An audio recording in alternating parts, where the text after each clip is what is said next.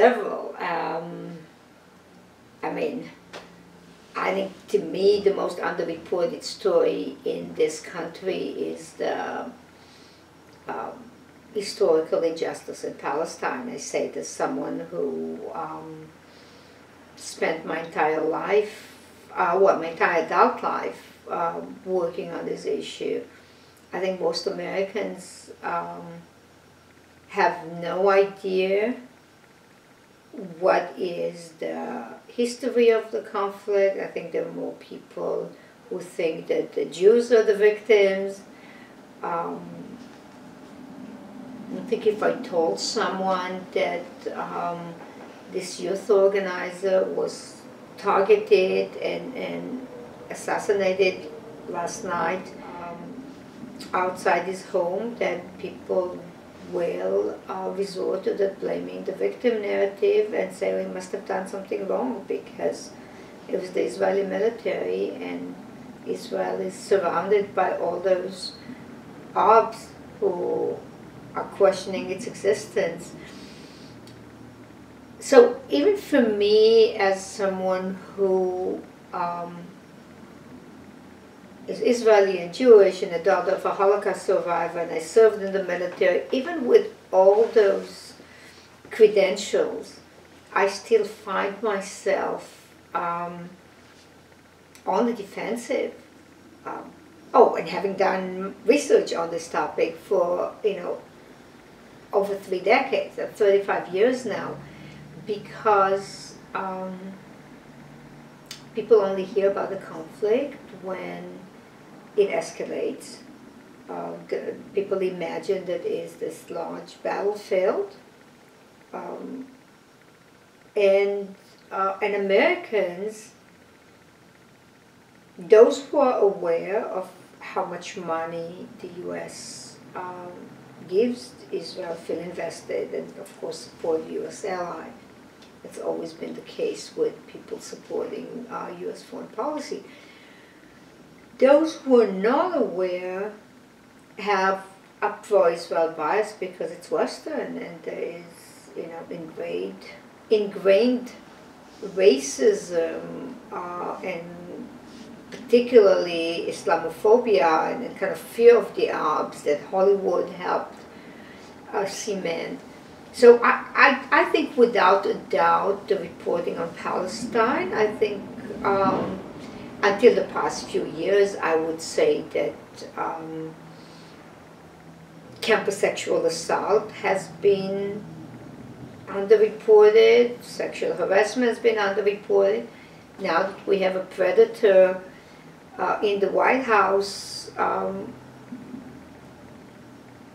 we saw an example of heightened media attention to these issues, but it's not always good. The media was saturated, but then he was elected. So what does it tell us about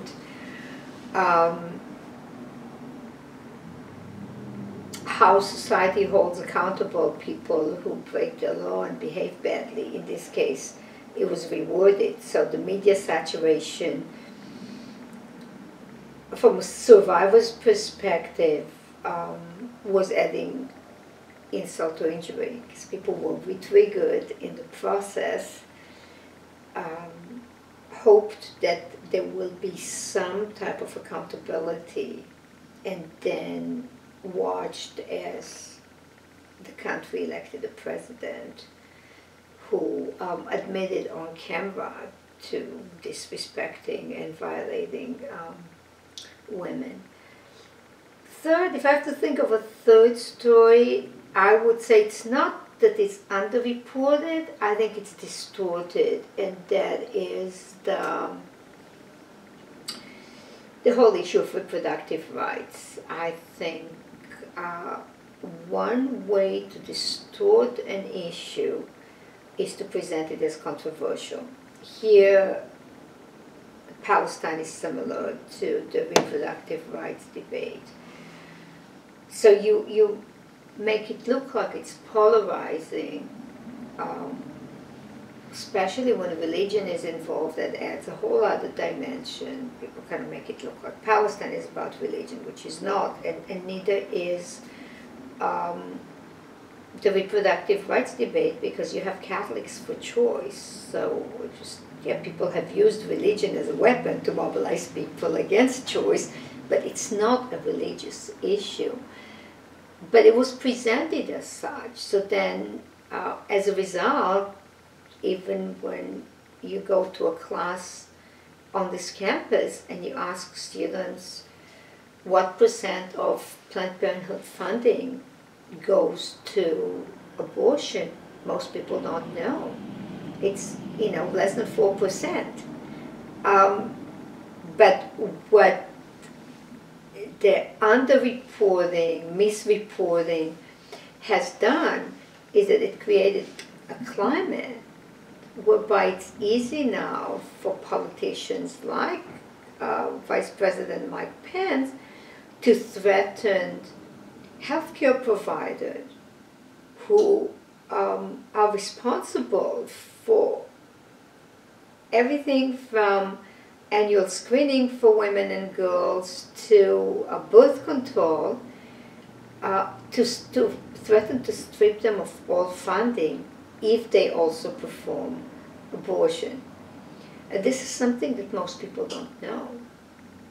Because they're being mobilized under oppose abortion, they don't realize it's all in the same basket, and that the most vulnerable people in our community are going to lose all access to health care. So you're going to have more women with breast cancer or ovarian crisis that get now diagnosed for free in those local clinics go undiagnosed.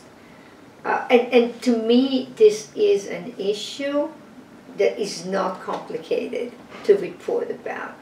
And it's not. There were some stories this past week, but they get presented as human interest story. That's a very interesting angle. I don't know if you have it in your project, because you present the human story and then people empathize with it.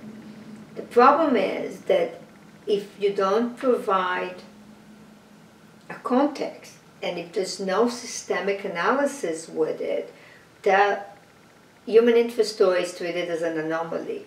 And you take a systemic problem and you personify it or personalize it.